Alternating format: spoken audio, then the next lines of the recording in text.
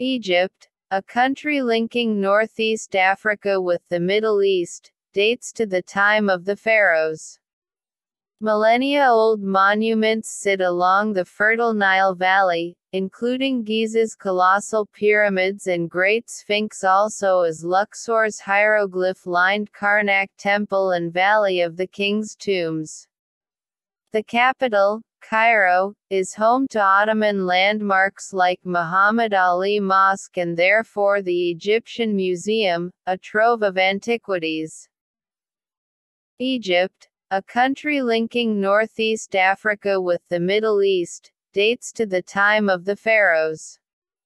Millennia-old monuments sit along the fertile Nile Valley, including Giza's colossal pyramids and Great Sphinx, also as Luxor's hieroglyph-lined Karnak Temple and Valley of the King's Tombs. The capital, Cairo, is home to Ottoman landmarks like Muhammad Ali Mosque and therefore the Egyptian Museum, a trove of antiquities.